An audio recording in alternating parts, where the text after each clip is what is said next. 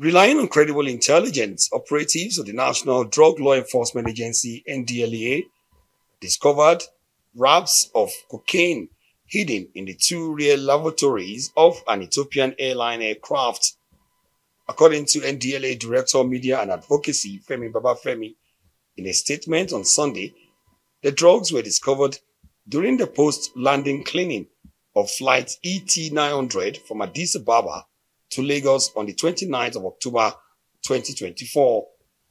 Babafemi says the drugs were wrapped in 9 polythene bags and carefully concealed in the waste collectors in the two rear lavatories of the aircraft. He added that at least 30 suspects are being questioned in connection with the drugs. According to Ndlea, the attempt by the members of an international drug syndicate operating between Brazil, Ethiopia, and Nigeria to smuggle into Lagos a total of 845 wraps of cocaine weighing 18.72 kilograms was thwarted with the consignments recovered by Ndlea operatives at Murtala Mohammed International Airport in Ikeja, Lagos. He added that the investigation revealed that the seized drugs were transported from Brazil to Ethiopia by ingestion and excretion in Addis Ababa by a group of couriers.